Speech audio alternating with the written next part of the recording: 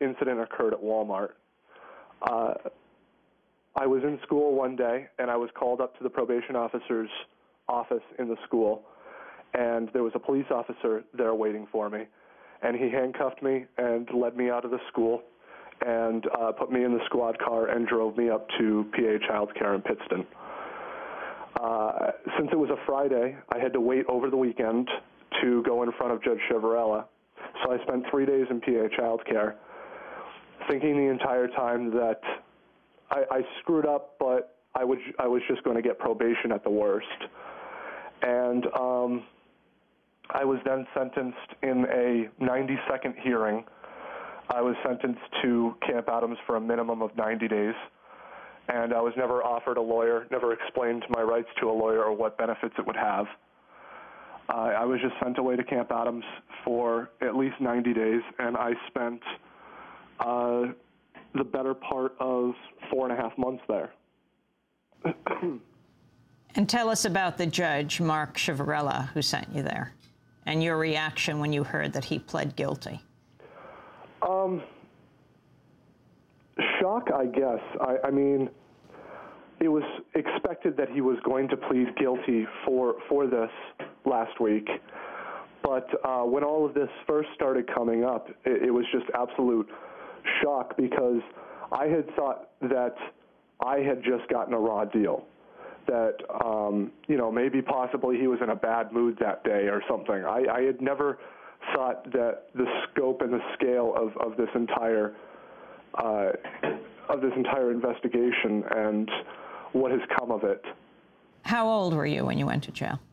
I was 18 at the time. Jamie, how did going to jail for almost a year after your fight with your friend, how did that affect your life? It affected me dramatically. I mean, you think it wouldn't, but it really has. I mean, I've lost friends over this. People looked at me different when I came out, thought I was a bad person because I was gone for so long.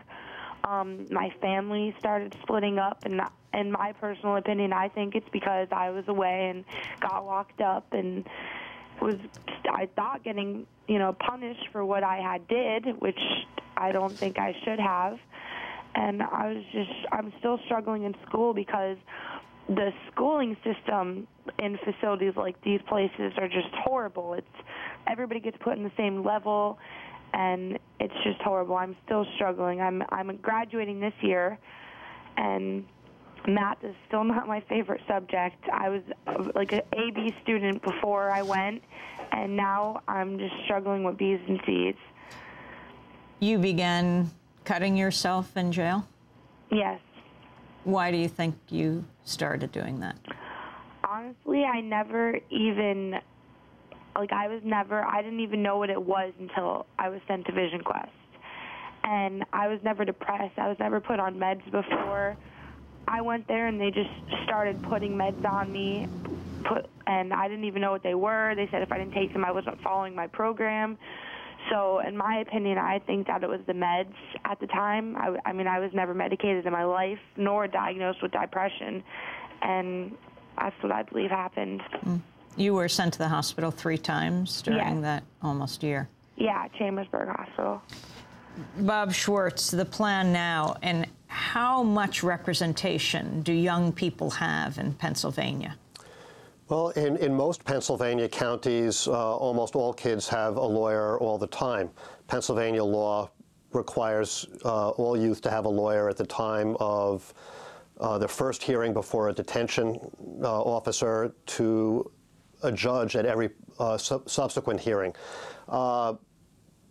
Pennsylvania has granted kids, in many ways, more rights to lawyers than many states. On the other hand, in Luzerne County, that was a right that was largely ignored. Lawyers doing their job would get in the way of this railroad from the bar of the court to Pennsylvania child care and other placements that was taking place in Luzerne County at the time. One of the things that we hope that will come out of this is that it will be much harder for any youth to appear before any judge without a lawyer in the state. Meanwhile, there are several proceedings that are happening at the same time. The Pennsylvania Supreme Court has finally agreed to hear the case They took the case after the U.S. Attorney acted at the end of January. And there will now be an examination of all 5,000 or so cases that took place in Luzerne County from 2003 forward. There are also going to be multiple civil rights actions in federal court in Scranton going after not only the judges but others who conspired with them to hurt kids like Jamie and Kurt. What happened to them should never happen to a child in the United States of America. And the role of the police and the schools, very briefly, in this, Bob Schwartz? Well, the police were ordered to make an arrest. It really varies, in so many ways. They were obviously told in Kurt's case to bring him to court because there was a court warrant issued because he had failed to appear for a hearing that he didn't know about. They might have acted differently, but certainly the probation department and the court should have acted differently.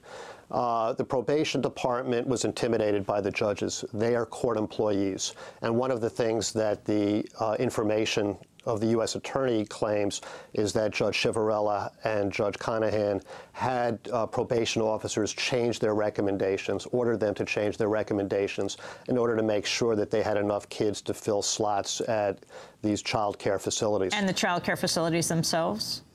They paid the bribes. They paid, and the federal proceedings will bring to light what their role actually was. Right now, they have not been charged criminally, but they are inevitably a defendant in every civil rights proceeding. So we're talking about 5,000 kids like Jamie, like Kurt. How much jail time do these judges face? They've pled and are expecting to get 87 months in federal prison. That's a little more than 7 years if the judge accepts the plea bargain. Jamie, how do you feel about that? It just makes me really question other authority figures and people that we're supposed to look up to and trust. I mean, Ciavarella has been a judge for a long time from what I know, and a well-respected one is what I thought, and I obviously not. It just really makes me question and not trust other people. I mean, if someone like Judge Ciavarella can do this, then it makes me believe that anyone can betray the law, and I don't know. And Kurt, your final comment. Well, basically, I just want to say that finally there's some sort of closure, for me at least, coming from the lawsuits from the Juvenile Law Center. There's at least a little bit of closure for me, and I hope that's the same case for everyone who's involved. Well, Kurt Kruger and Jamie Quinn, thanks so much for being with us, and Bob Schwartz as well. I want to turn now to the commentary that alerted us to the story of Mumia Abu-Jamal. He's been on Pennsylvania's death row for more than 25 years. With judges like these, in Pennsylvania's Luzerne County, there are 9 judges of the Court of Common Pleas. 2 of them just pleaded guilty to a conspiracy to convict and sentence juveniles to a private prison so that they could get kickbacks from the prison's builders and owners. According to published accounts, Judge Mark A. Ciavarella and Senior Judge Michael T. Conahan sent hundreds of boys and girls to the private facility and pocketed some $2.5 million in kickbacks. This was accomplished not merely because of the venal greed of the judges, but because virtually none of the children were provided with legal representation. When the Philadelphia-based Juvenile Law Center filed a petition in the Pennsylvania Supreme Court calling the county's practice of adjudicating and sentencing some 250 kids to jail without legal representation unconstitutional, the state's highest court denied the petition on January 8th. A month later, they changed their minds, vacating the denial. What transpired in the interim? Well, for one thing, the 2 judges pleaded guilty to federal charges of wire service fraud. Hundreds of children get socked into jail after clearly unconstitutional proceedings with no legal representation, and the state Supreme Court doesn't even raise an eyebrow. The media reports on this outrage, and the Pennsylvania Supreme Court expresses a little interest.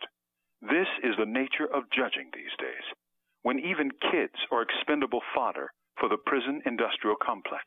Luzerne County is the state's 10th largest county, with just over 300,000 souls. At least 22% of their judges have admitted being corrupt in the sordid business of selling the freedom of poor children for profit. From death row, this is Mumia Abu Jamal. And we thank the Prison Radio Project in San Francisco and Noel Hanrahan. This is